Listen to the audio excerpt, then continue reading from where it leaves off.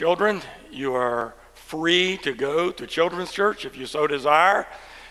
Of course, you're welcome to stay here and listen to me. Today, actually it's tomorrow, we celebrate Memorial Day, and as I was thinking about this week, about the men and the women who have given their lives for us in this nation, and actually for all who have even served, you can't imagine where we would be without that kind of dedication. But it made me think this week about my Uncle Bill, and actually before World War II began, he joined the Army in the cavalry because he couldn't stand closed places and he wanted to be outside. He liked horses, and about a month later they did away with the cavalry and they put him in a tank. But he was sent overseas, and he left behind his wife, as many men and women left their spouses behind to go and to fight. And his tank was hit in the Battle of the Bulge, and he pulled a couple people out of the tank that was on fire. And then he was captured and spent the rest of the war in a German POW camp.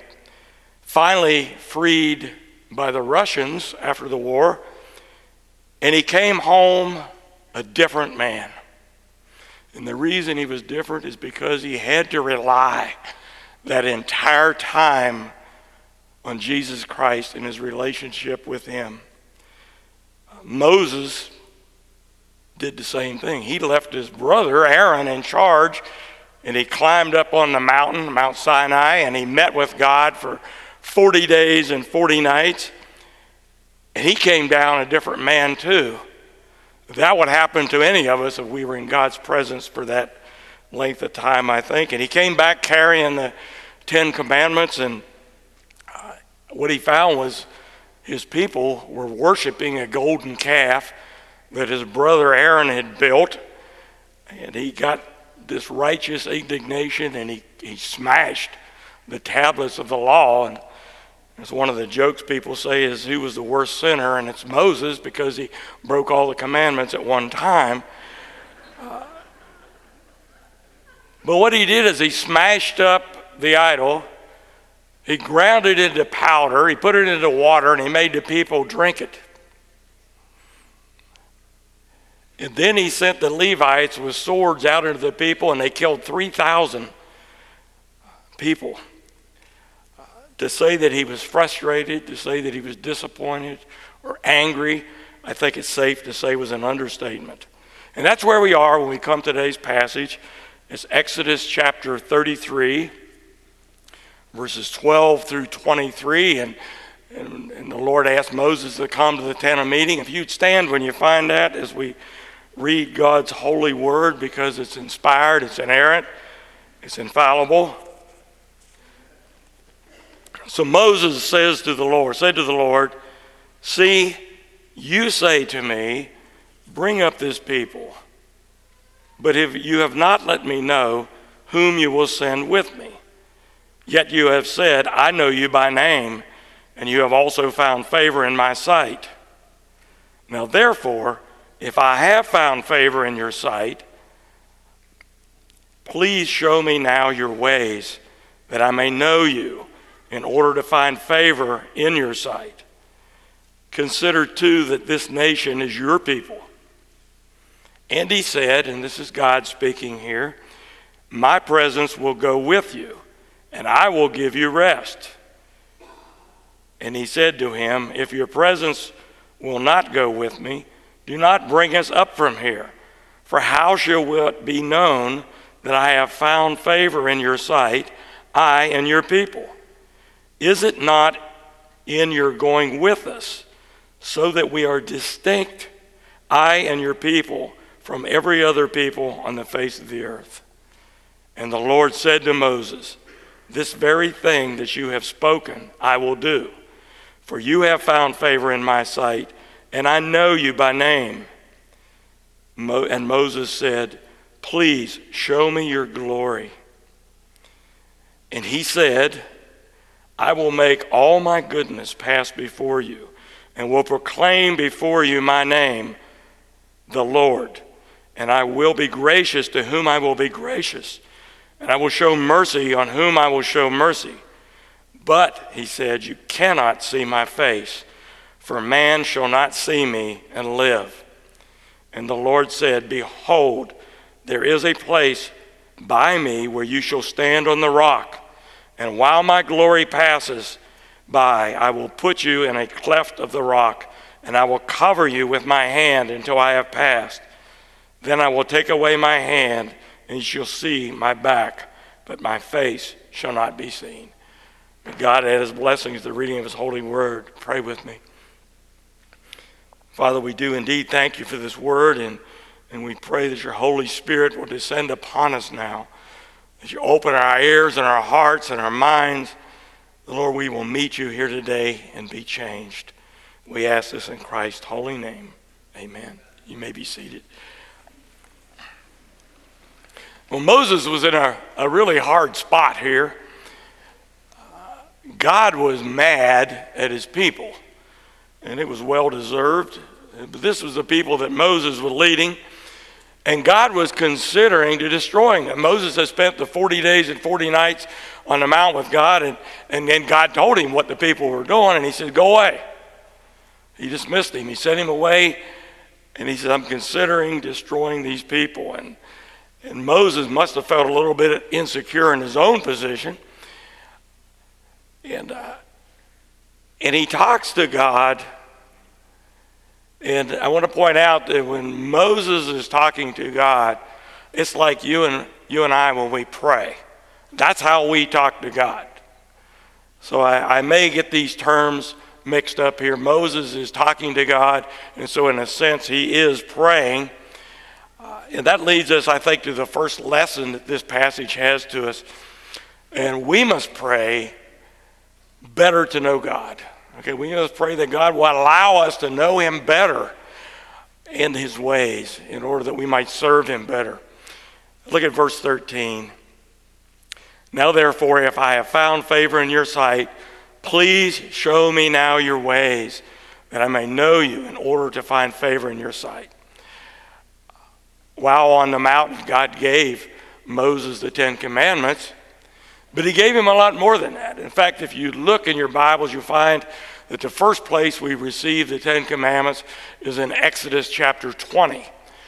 But from Exodus 20 all the way through Exodus 31, God is giving more information to Moses. He talks about the altar, he talks about the tabernacle, he talks about the priest, and he tells Moses all these things in order that Moses might know God a little bit better and what God wants him to do. So he had been showing him his way already. But Moses wanted and he needed more. He needed to know God better. And sometimes we get to the point in our lives, we've read through the Bible several times, we've been to years of Sunday school classes and church, and we get to thinking we know God about as well as we can. But we're so wrong. We need to always try to find out more about God. There was this huge rift between God and his people. And Moses, he knew that it's because of their constant sin. And this wasn't the first time the people had rebelled against God. It started long before that, and they come down to Mount Sinai, and quickly they forget, He goes up on the mount. He's not gone but 40 days and 40 nights, and before that, they're going to Aaron and saying, build us an idol. And Aaron, for some reason, went along with the people, and he did it. But God had been showing Moses the ways, and I want you to think back to when you first started dating. So for your younger ones, thankfully that probably hasn't happened yet. But one of the first things you want to know is about the person that you're thinking about dating or you're going to date. Isn't it true? You want to know the more information you can. You can talk for hours with them, and you want to know everything about them. And there's a reason for that, because if you want to please them, you need to know about them. You need to know if that girl that you're dating is allergic to animals before you bring her a puppy for Christmas. And if she turns out to be a member of PETA, you certainly don't want to take her down to Burn's Steakhouse. Actually, I think if you found that out, I'd probably want to stop that relationship right there. But I don't want to offend anybody, so I won't say that. But Moses knew, as we know in our heart, that information is critical in building a relationship. And so the more you know about God, the more you're going to see your own sin, and the more you're going to see his holiness, and the more you're going to repent, and the closer you're going to get to him. Paul knew that too. Paul prayed for the Ephesians that they would have a better knowledge of God. That's in Ephesians chapter 1, verses 16 and 17. And Paul writes, I do not cease to give thanks for you, remembering you in my prayers, that the God of our Lord Jesus Christ, the Father of glory, may give you the spirit of wisdom and of revelation in the knowledge of him. Moses is in this role as mediator. And it wasn't easy because he wasn't perfect. Moses was a sinner just like us. And the people certainly needed a mediator at this time, especially because God was really, really mad at them. And so when he was still on the mountain and God had said to Moses, go away because that I might destroy this people, Moses intercedes for the people right then. And that's in chapter 32, verse 10. God said, now therefore let me alone, that my wrath may burn hot against them, and I may consume them, in order that I may make a great nation out of you. Meeting's over, dismissed, leave here now. I got to figure out what I'm going to do with these people. And of course, God knows his plan already. I'm putting this in human language. But now, after Moses is back down, he's broke the 2 tablets. He's sent the people out to destroy 3,000 of the people. He's made them drink the water with the ground up golden calf in it. And now he's in a tent of meeting, and God says to him, he says in verse 3, he says, I'm not going to go with you to Canaan now, because if I'm near these people, I might destroy them. Instead, he was going to send an angel with them, and the people mourned when they heard that God was not going with them, because they understood that without God's presence, they were going to be lost. This was a broken relationship between God and his people. And God was very justified in turning his back on his people at this time. And again, Moses intercedes, and he says, if I found any grace in your eyes, and if indeed you see me as your servant, and if you called me to lead these people, don't leave me into the dark about who you're going to send with us. Let me know more about what's going on. And Moses knew that he needed God. And don't we know that? I mean, we're going to be totally lost without God leading us. I don't know about you, but I've tried many adventures in my life without God leading me, and every one of them turned out to be disastrous. And I think you know that too. We may not appreciate it all the time, but the fact is we are his followers, and that means that he is leading us. And God said in verse 14, he says, my presence will go with you, and I will give you rest. Okay, it's not that Moses changed God's mind. It's not that he somehow, God says, okay, I'll come up with another plan, I will go with you. But there's times in our lives that we need to know that we desperately need God. And he needs us to acknowledge that. He's doing that for our benefit. And this is what Moses was doing. He's pleading. He said, we need you, God. It's not that your angels aren't powerful, but we need you to lead us. And have you ever been with someone and they're trying to talk you into something? and about halfway through the conversation you agree, and it's like they didn't hear it, and they keep continuing giving you more arguments why you should do this. And it's almost like what Moses did here, because he continues on in verses 15 and 16. God's already said, okay, I'm going to go with you. My presence will go with you.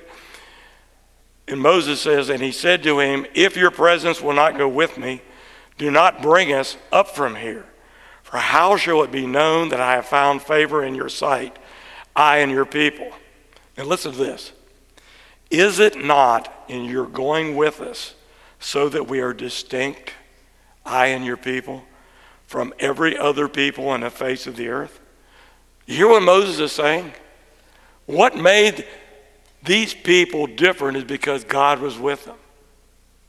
Isn't that true for us? What makes us different from the rest of the world? We have the name of Christian. Does that do it? Is it the fact that we come to church on Sunday? Is it the fact that we listen to Christian radio? Is it the fact that we dress up real pretty for Sunday? Is that what makes us different than the world? Not at all. What makes us different is the fact that Christ is with us.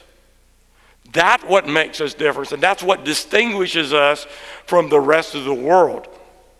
And Moses is saying this.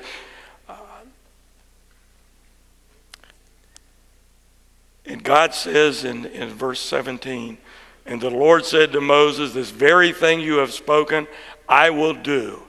For you have found favor in my sight, and I know you by name. Do you think maybe Moses is being pretty bold here in the way he talks to God? Well, he is. Do you see God getting on to him for it? Not at all. God wants us to be bold when we talk to him. He doesn't want our flowery speech. He wants us to be honest. And when he wants us to ask for the things. God had the plan all along. He's going to go with Moses. He's going to go with the people. He's going to lead them into Canaan.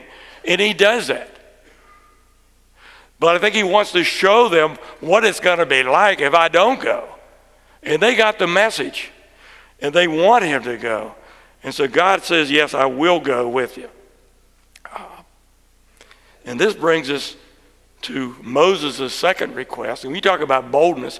This is probably the boldest request anybody has ever made. And this comes to I think the second lesson we can learn. We must desire to see God's glory. I mean, really desire it. In verse 18, Moses said, please show me your glory. Now, hadn't Moses already seen many glorious acts of God? He saw the burning bush that didn't burn up. He saw all the plagues in Egypt. He saw the Red Sea part. He saw God bringing down manna from heaven to feed the people. He saw the water coming from the rock. All glory of God, glorious things. And then he saw the cloud lead them by day, and he saw this tower of fire lead them by night. But he wanted more. All those things were manifestations of the divine glory. But what Moses wanted was to see the real thing. He wanted to see you, God. I want to see your face. He wanted to see the very being of God. And isn't this what we all desire? I mean, when you think about heaven, what is the number one thing it is in heaven? I mean, yeah, it sounds nice to not be in pain anymore. It's nice to have no more tears or sorrow. But to be in the presence of God, no need for sun or moon, anything, because God will be our light. That is something that I hope all of you desire. And it's something that drives people onward. It should be so strong that it helps us avoid the temptations when it comes. This is going to be the time when our hope becomes reality, when the veil's lifted and we actually see the glory of God. I've been at the bedside of many, many believers as they were taking the last breaths in this world, And as they realized that they were getting close to the moment when they would behold God's glory, it brought to them a peace that indeed passes all understanding. It brought them a hope and a joy as they realized that this life was about to come to an end, and that wasn't a bad thing. They were going to behold the glory of God. Calvin says that Moses' motivation in making this request, because he realized the gap between God and his people, and he wanted to bridge that gap. And he knew that if he could somehow behold God's glory, that was going to help him to do that. But we know that only Jesus could bridge that gap. The writer of Hebrews, I think it's Paul, anyway, the writer of Hebrews, he compares Jesus to Moses in Hebrews 3, verses 5 and 6.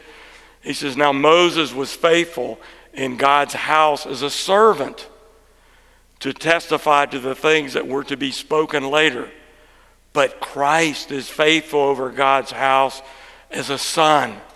Moses carried for a while the reflection of God's glory on his face, but it was phasing. It was fading.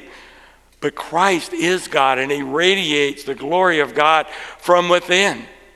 And Moses and Elijah came to the Mount of Transfiguration when Christ displayed his glory to those 3 disciples. And Moses was there to see that too. That was the glory that only comes with God.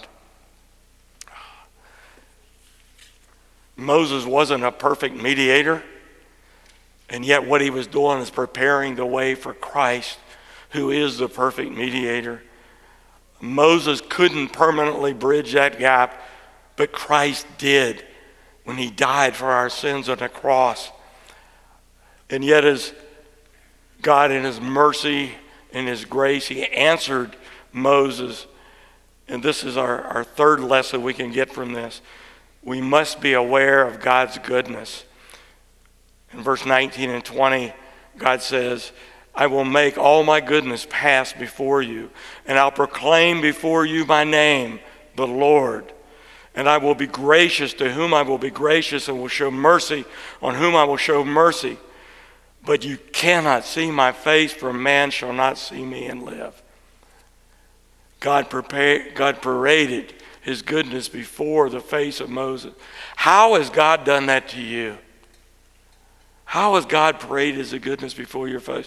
I was traveling to church this morning, and I saw the blue of the sky and the green of the leaves of the trees in comparison, and occasionally there was a white cloud, and I just praise God for the beauty of his creation. And I think about when I see a male cardinal and the redness of it, it doesn't even seem real sometimes. When I see the sun and the moon and the stars and an eagle flying overhead, and I think of God's Spirit hovering over the face of the earth, even before the creation. This is God's glory. He shows us this. I think about, besides the creation, I think about every meal I eat. And every time I have a sip of water, I think that's God's goodness to me.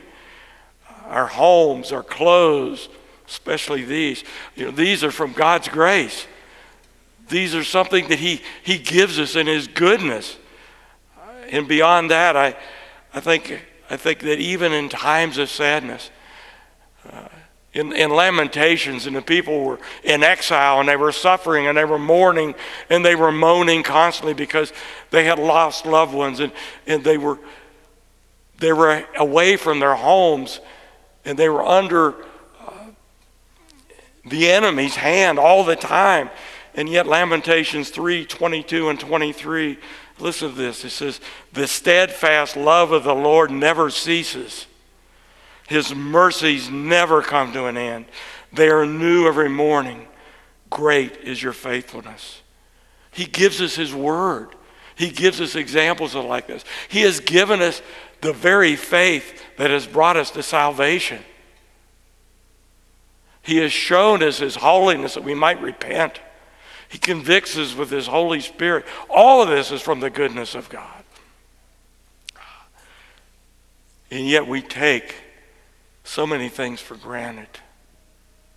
And we get used to them. And we go on every day complaining about the things we didn't get and the things that we still want. Yet God gives us mercy even in that. We often miss what God has done for us. Life is just like a tapestry. Okay? It's like we're looking at it from our viewpoint. Have you ever seen a tapestry from behind? There's all these threads and it doesn't even make a pattern. And you're saying, why do people talk about a tapestry being beautiful? But you got to go around to the front and you got to look at life and the things that happen to us from God's eyes, according to his plan, and then you can see the beauty of it. We don't know what his plans are, but we certainly know his goodness from our own experience, and we know that all that he does is good. And so when the bad times come and the things happen that you don't want to happen, you can still see the beauty of God and his goodness, and you praise him for it. Moses asked to see God's glory. He wants to see him face to face. And God, in his goodness, protected Moses from that happening. Because when God, who is holy and perfect, is seen by the unholy, by the sinful, it's a destructive fire that takes place. We can't do that. And if we did, we couldn't even comprehend it. When I was in my early 20s, proving my intelligence to the world, I looked at an eclipse of the sun without any kind of protective lenses, and thus burned the image of the sun onto both of my eyes. And it's a permanent damage. And if I'm out in the sun too much, I see these little brown images of the sun. If we would look upon the glory of God now in our present state, we'd be dead. We'd be burned to a crisp. And so God protects us from that, and he shows us instead his goodness, and he shows us examples of his glory instead. Now we walk in faith. Now we see God only through the eyes of faith, and we see him as revealed to us by the glory. We are seeing reflections of his glory in all the things. But the time will come, we will be with him, and he'll take away the veil, and we will see him as he truly is. For this reason, because the time was not right, Moses had to be content with seeing that goodness pass before his face. And understand that the word, the name he was given is Yahweh, which means I am who I am. His being, that he never changes, that he always is, always will be. In verse 21 and 22, and the Lord said, behold, there is a place by me where you shall stand on the rock, and while my glory passes, I will put you in the cleft of the rock, and I will cover you with my hand until I have passed. That's the last lesson. We must live in the cleft of the rock, who is Christ. God allowed Moses to come near him, but he protected him by putting him into the cleft. And he covered him with his hand, and he allows us to come near him. He allows us, who still remain sinners, we come to see him, but we only come to see him through Christ. And he hides us in that cleft. We were captives to sin, slaves to our own fleshly desires, and we lived to sin. We lived to bring our own selves pleasure, and we were lost without hope. But God loves us even then, and he made us alive in Christ, and he hides us in the cleft of the rock. He sent Christ to die for us. So we come to him now knowing that we're sinners. We come to him now knowing that it's only by his grace and mercy and his goodness that he allows us to do that. We have no other way to stand before God except through Christ. And we do that hidden in Christ. Without Christ, we are nothing. We are like leaves blowing in the wind, and we land on the ground, and the only thing we're fit for is to be raked up and burned. But with Christ, we can come to God, and we can serve God. And we must stay in Christ.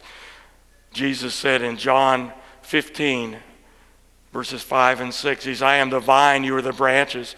Whoever abides in me and I in him, he it is that bears much fruit. For apart from me, you can do nothing. If anyone does not abide in me, he is thrown away like a branch and withers, and the branches are gathered and thrown into the fire and burned. Do you desire to know God better? I hope so. Do you desire that you might know him better, that you might serve him and please him? Do you have a strong desire within you to gaze upon God's glory? Are you aware of the goodness that he has shown in your life already? Are you in Christ, who's our rock? Some of you here are struggling this morning, and life has been hard to you. It's taken its hits upon you. But I want to encourage you, because God will continue to show us his goodness. And he's going to continue to want you to know him better. And he's going to continue to hide us in his blessed Son and to protect us. And the day will come for all of us who believe in Christ that he's going to show us his glory. Abide in Christ. Abide in Christ and watch what he does with your life. If you're here today and you're not a believer, none of the promises are for you. But that doesn't have to be. This very day, I pray that the Holy Spirit will open your heart and that you might come to him so that all these promises will be for you. Pray with me. Father, keep hiding us in Christ. Let us see the goodness you have already given to us. Let us not take them for granted. Let us know you better that we might serve you better. And Lord, keep us hopeful the day that we will see your glory. I ask this in Christ's holy name. Amen. After the service, the elders will be up front and they will pray with you. If you're not a believer and you want to come and get more information about how to come to Christ, please come and talk to them or talk to me. If you're sick, if you have any prayer requests, come and let the elders pray with you. May the Lord bless you. May he keep you. May his face shine upon you, both now and evermore as you go in his peace. Amen.